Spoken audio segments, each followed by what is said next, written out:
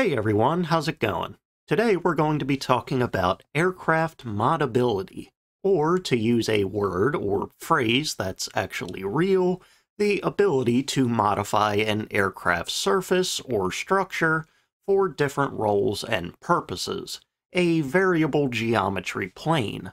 Throughout history, from the beginning days of aviation to the modern day, aircraft designers have been making or attempting to make planes that can change their shape for different purposes.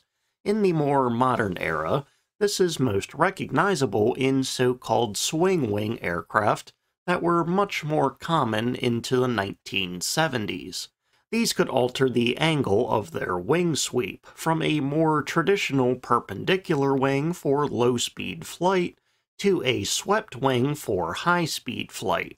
There were also older attempts to make variable wing aircraft by making telescoping wings, although these attempts usually amounted to very little. These attempts at modability almost always focused on the wings and left the rest of the aircraft largely the same. What we're talking about today, though, is easily one of the most moddable or adjustable planes ever made, a plane designed to be infinitely adjustable, to quote them, and an answer to all questions of aerodynamics. This is the Armstrong Whitworth Ape. While the exact reason why it was constructed is unknown to me, it was in response to the British Air Ministry and their specification 4822, that much is certain, but what that specification said, I could not find text of it. Regardless, in all likelihood, that specification was sent out in an effort to determine the aerodynamic efficiency of aircraft with different shapes, sizes, and angles. In essence, they wanted a plane that could change its geometry very quickly, or even in mid-flight, which was definitely a pretty bold ask back in 1926. To this specification, the company Armstrong Whitworth designed what, on the surface, appeared to be your standard biplane, perhaps a bit blockier than you would typically see in 1926, but still your pretty standard-looking biplane nonetheless. The true bizarre nature of the design is best shown in this image, with the tail section pointing downward at about a 25 or 30 degree angle. This adjustable tail was controlled by the pilot, and in mid-flight he could alter the angle at his will. This was accomplished through wires running back up to the cockpit. Also, the horizontal and vertical tail planes could be swapped out for larger ones, with several different sizes of each available. Now, if this was the only modification possible, that would be one thing, but the wings and the fuselage itself were also capable of being modified. The wings could be modified in 3 different ways. The stagger of the wings could be altered. The stagger refers to the position of each wing in relation to one another. For the Ape, the stagger could be as low as 0 degrees, meaning they were even with one another, all the way up to 30 degrees, meaning that the upper wing would be set further forward than the lower wing. Additionally, the gap between the 2 wings could be altered, ranging from just 4 feet in between them to more than double that at 9.5 feet. Lastly, the dihedral, or the angle of the wings going out from the fuselage, could be altered slightly, from 0 degrees up to 7 degrees. For the fuselage, 4 additional segments could be added as needed or wanted. 2 segments measuring in at 2 feet 9 inches long each could be added to the rear fuselage behind the pilot. To the front section of the fuselage in front of the pilot and behind the engine, a 21-inch long segment could be added, and another 2-foot-long segment could be added as well. Because adding the front segments would make the engine jut out further, and carried the risk of making the plane front-heavy. Some small rods were installed under the engine connecting to the wheels, so that if the plane did indeed tip forward, the engine and propeller would be spared. With all of these possible modifications, the dimensions and weight of the Ape varied quite a bit. While the wingspan would stay a constant at 40 feet, the length would vary between 28 feet 3 inches and 38 feet 3 inches. The height would also vary, albeit a bit less, between 13 and 15 feet.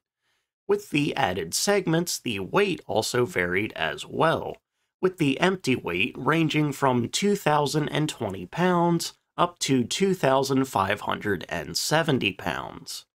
When the first Ape model would take to the air on January 5, 1926, the results were actually pretty horrible. The central issue had rather little to do with the variable nature of the design, but rather the engine they were using.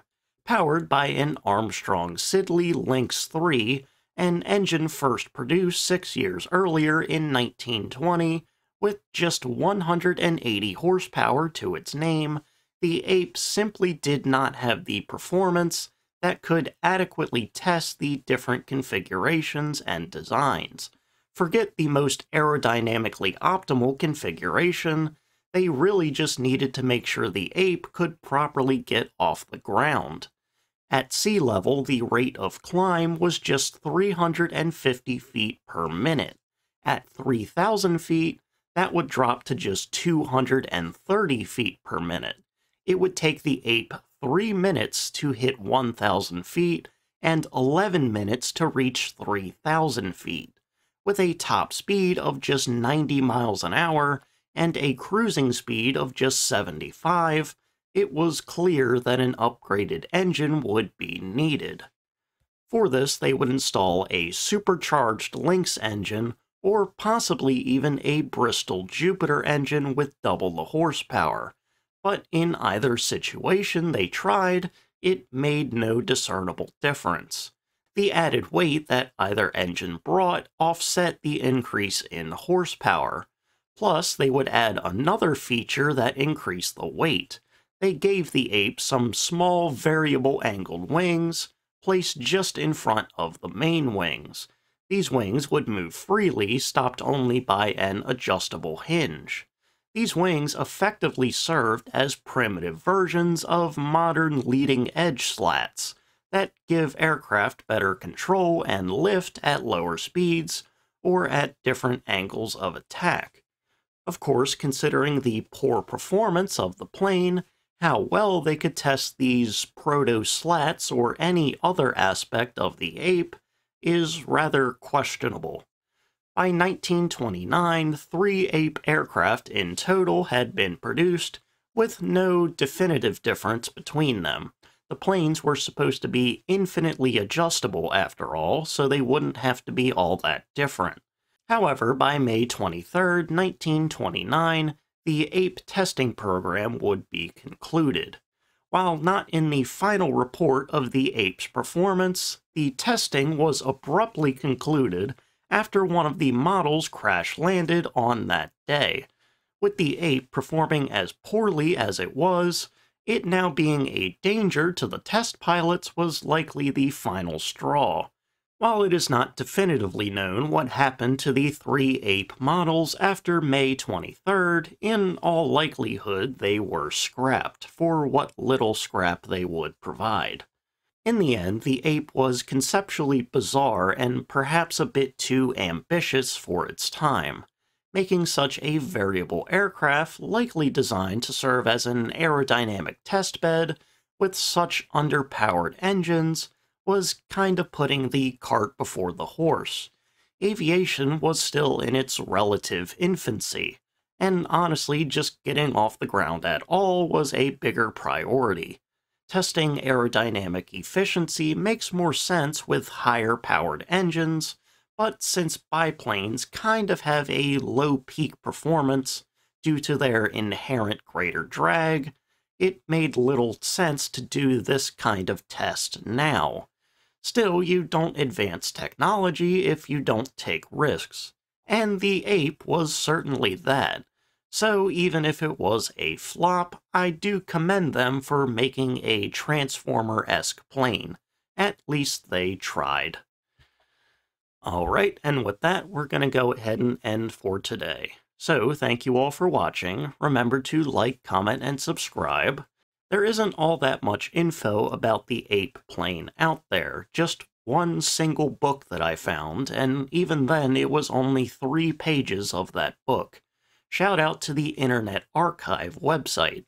It's how I could read that section of the book, and also how I watched the movie Condor Man.